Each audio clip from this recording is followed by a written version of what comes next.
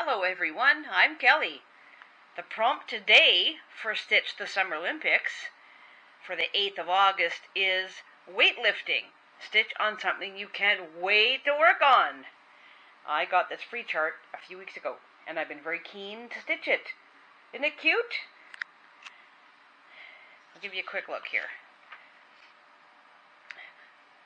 The example was stitched on, what does it say, antique ivory. I'm using platinum. I'll show you my progress in a minute.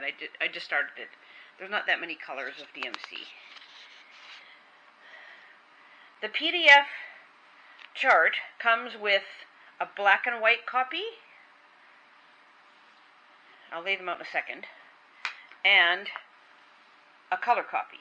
So I'm kind of using the color copy as a reference and the black and white for marking up.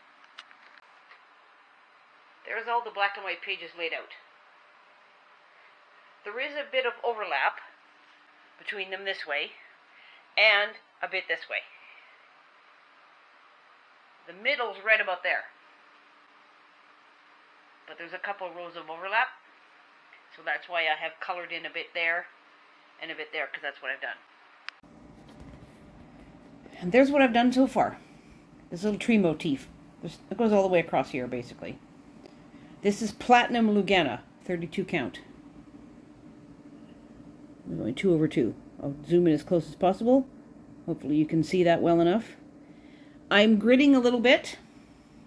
Chances are we'll grid slightly more as it goes along, just for reference points. This is a heat erase pen. Yes, it comes off. Yes, it comes back when it gets cold. I tested this with fabric. Put iron back on it, it goes away again. If you'd all like me to, I will test it with Aida and Even Weave and make sure that it's all good. But I'm not worried about it in the slightest.